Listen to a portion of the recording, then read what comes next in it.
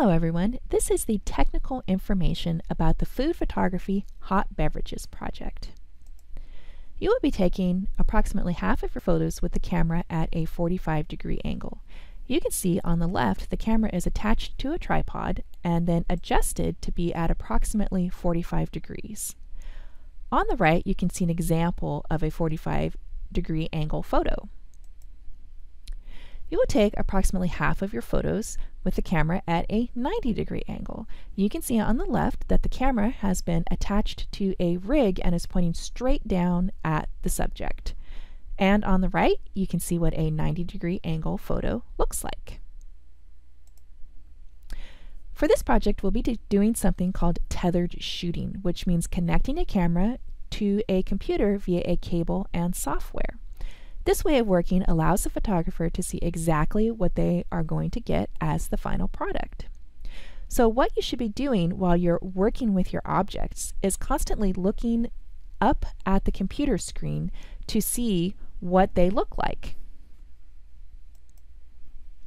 The lens. Many of you already know that on many lenses that we have, there's a little switch that says AF for autofocus and MF for manual focus. You should switch the camera to manual focus for this project.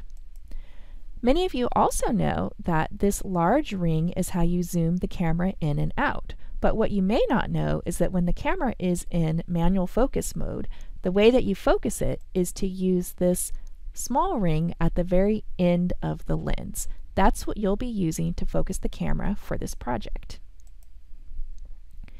Software. Many professional cameras come with tethering software. This is the Canon EOS utility interface. We're going to look at it in a little bit of detail. First of all, right here, you can see that this camera is in the correct manual focus mode. This little white rectangle can be dragged anywhere around the image, and you can use it to help focus the image. These controls down here at the bottom allow you to flip the image, but at the end you can see the zoom. When you click the zoom button, it makes whatever is inside the white rectangle really large so that you can fine focus that with the lens. This part of the interface shows all the settings of the camera. You can see that this camera is in aperture priority. It's on f/25. The ISO is set to auto, however I recommend that you set it to 100. Then down at the bottom you can see that there are exposure compensation controls. To change these controls, you can use the mouse to click directly on any of those items and then click through the menu to change them. And finally, when you're ready to take your photo, you click that little round button right there with the mouse and then wait a moment. Sometimes there's a little bit of lag time. You'll hear the camera click and then you'll see the photo appear on the screen. Here are a couple of reminders about composition. Zoom in to show detail and eliminate unnecessary distractions. Framing. Use related objects to surround the subject. In this image, we can see the green tray creating a frame, but also other objects framing the mugs and even the white napkin. Be careful, however, not to create too much clutter that can detract from the subject. Speaking of too much clutter, what could be done to simplify these photos? What could be removed or rearranged? On the left, maybe there doesn't need to be two mugs. One of them could be removed. Maybe the red objects in the background are possibly a little bit too distracting. And what is that mug in the very foreground? If we look at on the other side, again, maybe we could remove one of the mugs, take out some of the fruit and rearrange things to create a simpler composition. Depth of field. Shallow depth of field blurs background details to increase focus on the subject. Blurred background details can still add to the feeling of the scene, however. Suggested camera settings: f5 for shallow depth of field and ISO of 100 to preserve sharpness. It's okay to use deep depth of field if you want, if that's the aesthetic that you're looking for. Lighting. Compare the lighting in these photos. Which one is more effective and why? I think that the photo on the right has much better lighting. It's beautiful and even. On the left, there are parts of the photo that have good lighting, but the very front of the photo is dark.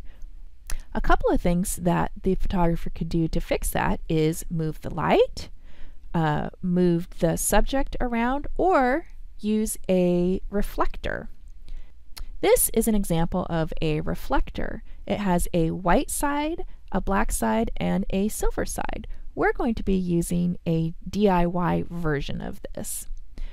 So what the reflector does is uses the available light to bounce the light onto the subject. So you can see in the before and the after photo that the after has been dramatically improved by using the reflector. Leading lines. Use secondary objects to subtly guide the viewer's eye to the subject. What lines draw your attention to this subject? In my opinion, the tray is creating leading lines that draw you into the photo and make it look deep. Also, I think that the spoon resting inside the cup creates a subtle line that directs attention to the cup. Value or color contrast. Light and dark values placed next to each other can make the subject pop. For example, the dark colored background with the light colored ceramic. Rule of thirds. The main subject dominates a third of the area. The main subject is placed on one of the intersecting points of a grid called a focal point. That's it, everyone. Have fun with your project.